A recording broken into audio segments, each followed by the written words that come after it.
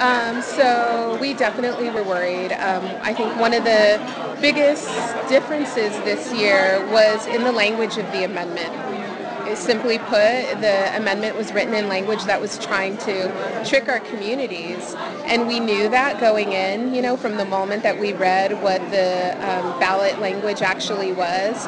We had that discovery in focus groups, that we did very early on, where we knew that we really had to be having conversations with people to help them understand that though the ballot was sounding like it was going to protect pregnant women, that in fact it was going to do the opposite by outlawing all abortion and criminalizing women. That was the other piece that I think was, so different and so frightening this year, is that the change that was being proposed to the Colorado Criminal Code and the Colorado Wrongful Death Act would have taken personhood a step further by not only outlawing all abortion, even in cases of rape and incest, but also leaving the door open to charge pregnant women who have a miscarriage or a stillbirth with first-degree murder.